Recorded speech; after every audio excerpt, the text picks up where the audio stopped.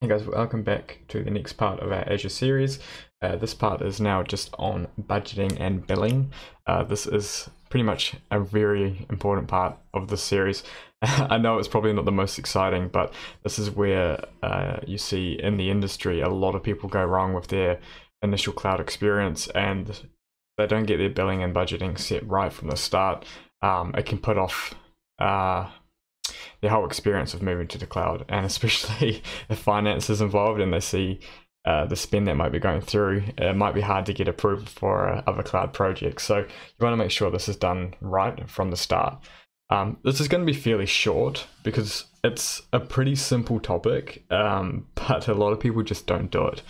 So you can follow me along if you want, but I'm just going to cover over the billing dashboard, setting budgets and setting alerts and stuff like that. So let's jump straight into it, shall we? So what we can do is you can go down to cost management down here, or you can go to your subscription. And then once your subscription loads, you can then go to the cost analysis and stuff here. So if we go to cost analysis,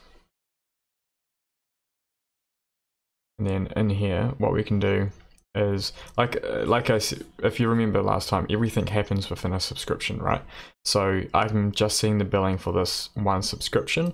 If I had more than one, they would all appear kind of down here. So then you can kind of get a grasp of how each subscription and what's each subscription is spending and stuff like that. So this straight away might help you define how you want to do your subscriptions. Have everyone under the one subscription, and then you can filter it out by like tagging and stuff like that. I haven't really gone over that yet, but you know, even if you've got everyone under one subscription, you can still split out the billing quite nicely and track the spend. I can go over that later when we start actually deploying resources, and I'll show you tagging and stuff like that. But yeah, so everything happens under a subscription. So pretty much all I want to show you is that on the initial page, what you can get is your cost analysis breakdown. So this is the start of the month.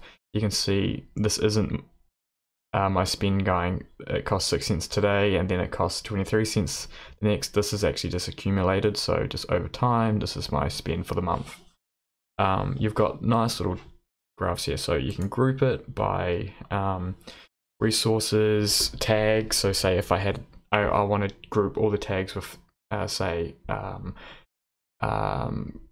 what should I say, for project 100 or something, like that's a specific project. You can see the spend just for anything with that project tag. So you can get pretty good insights, but the billing is only as good as you make it. So if you are really efficient with using tagging and stuff for your resources, then your billing is really efficient, right? But if you don't tag anything and everything's just chucked into this subscription, you can still see the spend, but you have no idea where it is, right? You might be able to see the resources that are using it, but if you're not putting the tags in and you're not doing a proper naming convention, it's not as good as if you had a proper naming convention and stuff, because then your billing would look amazing, right? You can track everything. But anyway, so what I was showing you is that you can change all this, so I can see what my spend is daily, and then this will change to graph once it decides to load. See, and then all of this stuff you can change to months, to dates. You can export this, so you can download it as a graph. What you can also do is you can break it down by resources, export that. There's a lot of stuff you can do. But yeah, so down here it's pretty interactive, right? So you can see the resources straight away, the big spenders, but I don't have a lot in here, so you're not seeing a crazy amount.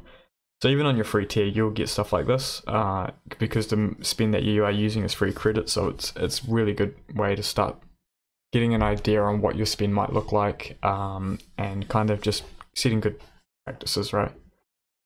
But anyway, so straight away you'll see that I actually have a budget. It's called spend alert. So based off my budget, Azure's gone, right? So he's got a $20 month cap for his budget.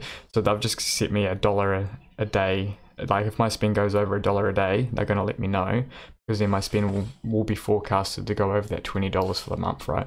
So that was just like an automatic alert that they kind of set up, which was nice. But yeah, so a lot of stuff you can do in here, so I really encourage you to play around with this section. But let's move on to budgets. So regardless of what you're doing, you should always have a budget in here. Even if you kind of have free reign over your tenant, which that would be nice, right? But you should always have some sort of budget on here. So I've got $20, so I'm aware if my spend for the month starts reaching towards my budget, I can just see, oh crap, what is using that, right? So I can quickly clean it up, delete whatever resources really consuming a lot of my spend. So this is real simple to do, setting up an alert budget. So you can just go add, and you just name it something, right? So test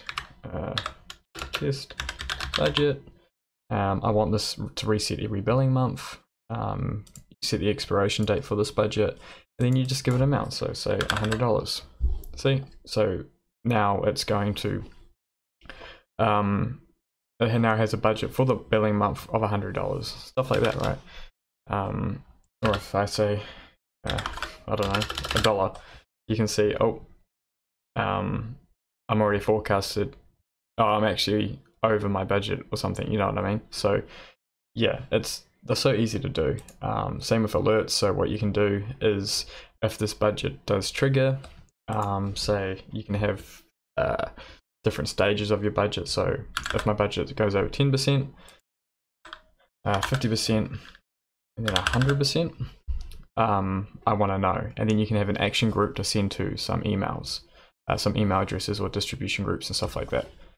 So that is how easy it is to create a budget, and you should always have a budget regardless, free tier or what, because like I said, if you're on your free tier, this is the best time to start up best practices. So set yourself one of, like, I don't know, $30 or $20 or $10 a month, and then you start getting those emails and you'll start seeing what your spend is actually looking like. So then once you move down to the free tier, you kind of get a better idea on, okay, this is what our spend should be. Let's put a budget on it. So then if we ever go over it, we get alerts and we can start straight away remediating it, rather than waiting for your invoice to come in the month and you're like, holy crap, I've just spent like $5,000. So yeah, that's as simple as it is. Cost analysis, again, gives you a breakdown of your overall scope of your subscription, and you can change it to line, column, graphs, whatever, and you set your budget, which I showed you, real quick and easy, and your cost alerts. So if you actually get any alerts triggered, they will show up here, and you can go, oh, okay, we've gone over 20% or something like that, and you can see this is the budget that it's tracking down here. So yeah, simple as that. That's pretty much it for setting budgets. If you've got any questions around it, just leave some comments down below. But again, it's so simple, but so many businesses do not do it, or they don't do it right, and then they end up spending so much money on unnecessary stuff. So yeah, get the best practice done now and you'll be ahead of a lot of people already. So yeah, right here guys, I'll see you in the next video.